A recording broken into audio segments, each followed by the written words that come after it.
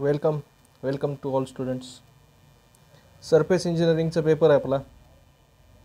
Third year engineering, unit number 3, surface treatment method. Question number 1, what is diffusion, explain फिक law of diffusion. बरोबर हा question. त्याच्यानंतर त्याचे application of diffusion तुम्हाला विचारू शकतात. त्याच्यानंतर question number 3, explain surface flame or induction hardening. त्याच्यानंतर question number 4, explain नायट्रायडिंग process. त्याच्यानंतर explain कार्बोनायट्रायडिंग process. Comparison between नायट्रायडिंग and नायट्रोकार्बोरायझिंग.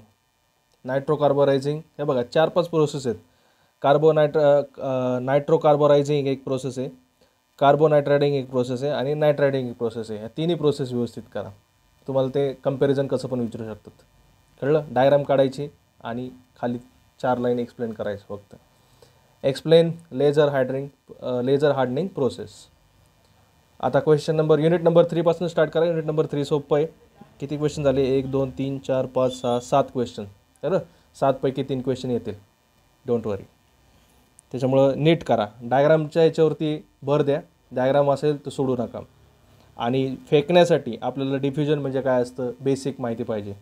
असं नाही की ते पेपरला आलं म्हणजेच पेपरला नसेल येत तर ते वाचायची गरज नाही. काही काही गोष्टी अशा असतात पुस्तकामध्ये, बुकमध्ये, की ज्या तुम्ही जर रीड केल्या, व्यवस्थित जर रीड केल्या, बेसिक कन्सेप्ट जर नीट क्लिअर केले तर तुम्हाला फेकून नेण्यासाठी तुम्हाला मदत होते. बरं, असं स्पेशली जे मराठी मिडियमचे मुलं आहेत त्यांच्यासाठी. बरं, इंग्लिश मिडियमचे मुलं काय अतिशहाणे असतात नेहमी आमच्यासारखे. आम्ही काही इंग्लिश मिडियमचे नाही तसे, आम्ही सेम इंग्लिशवाले मधले, ना इकडचे ना इकडचे. युनिट नंबर 3 नीट करा. युनिट नंबर 3 पासून स्टार्ट करा. नंतर unit number 4, advance surface modification techniques. पहिलं, advantages and application of surface treatments. Second question, explain electric coating process. Explain इलेक्ट्रोलेस coating process.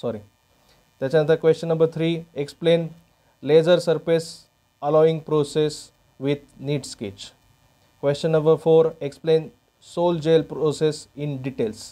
Sol gel process नीट करा, ती इम्पॉर्टंट आहे. Explain ion beam surface treatment and it's application. 5 question आहेत, 5च्या 5 नीट करा. Unit number 4 छोटा आहे, easy आहे.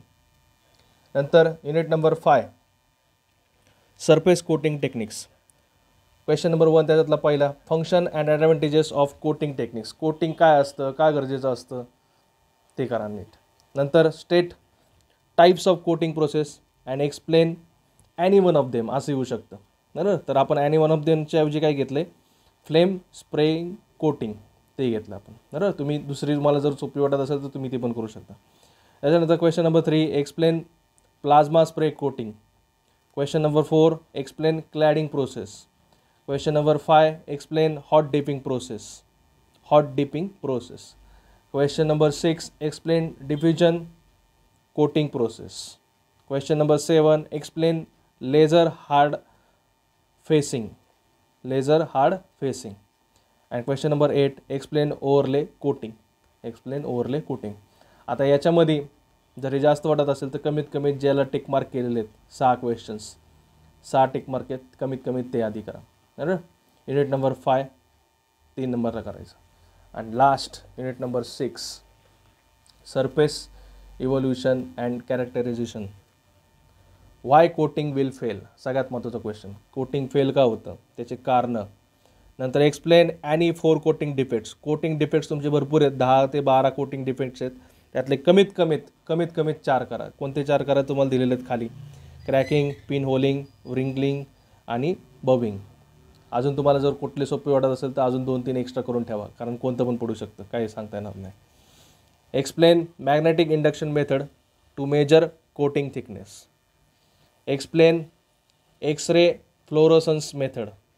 Question number 6, explain scanning probe microscopy, SRM short फॉर्ममध्ये पण येऊ शकतो तुम्हाला. त्याचे ॲडव्हान्टेजेस आणि त्याचे डिसॲडव्हान्टेजेस पण करा. Explain atomic force microscopy and it's application. बरं, असे 7 क्वेश्चन आहेत युनिट नंबर 6. सगळ्यांनी चॅनलला सबस्क्राईब करा. जेवढं सांगितलं तेवढा अभ्यास करा, आरामात पास होऊन जातात. कळलं? आणि नेक्स्ट टाईम आता तुमचं पेपर संपलेत, एंड झालेलं आहे. नेक्स्ट टाईम सगळ्यांनी क्लासेस लावा. माझ्याकडे नसेल लावायचे तर नका लावू, कुठंतरी दुसरीकडे लावा. नाहीतर तुम्ही दरवेळेसप्रमाणे यावेळेस जसं केलं तसं तुम्ही जर पुढच्या वेळेस जर केलं तर काही खरं नाही. कारण कसं आहे, ऑलरेडी इंजिनियर्स बाजारामध्ये खूप आहेत. शिकायचं असेल तर नीट शिका, नाही तर सोडून द्या सरळ. कारण आता नुसतंच पास होऊन आपल्याला, आधी आम्हाला म्हणजे माझ्या वेळेस म्हणायचे की इंजिनियर हो, कसं पण हो, 2 वर्षाच्या ऐवजी 3 वर्षात हो, जॉब भेटतो, चांगलं होतं, सगळं चांगलं होतं. पण रिअल कंडिशन जर सांगायची म्हटलं तर मेकॅनिकलची आत्ता हालत खराब आहे. कळलं? ऑलरेडी थ्रूआउट 3 वर्ष थ्रूआउट डिस्टिंक्शन पडलेले मुलं किंवा फर्स्ट क्लास पडलेले मुलं फिरतात आहेत. आणि त्यात जर तुमचे जर असे कोरोना बॅच आहे, तुम्हाला एक तर कोरोना बॅच तुम्हाला होती लेबल लावलेलं आहे. त्यात जर तुम्ही जर असा अभ्यास केला नाही आणि डिफरन्स त्यांना लगेच जाणवणार ना. याच्या अगोदर तुम्ही मार्क बघा, तुम्हाला 80%, 85%, 90%, आणि आता तुम्ही अभ्यास केल्यावरती तुम्हाला किती मार्क पडणार आहे? रिझल्ट कसा लागणार तुमचा?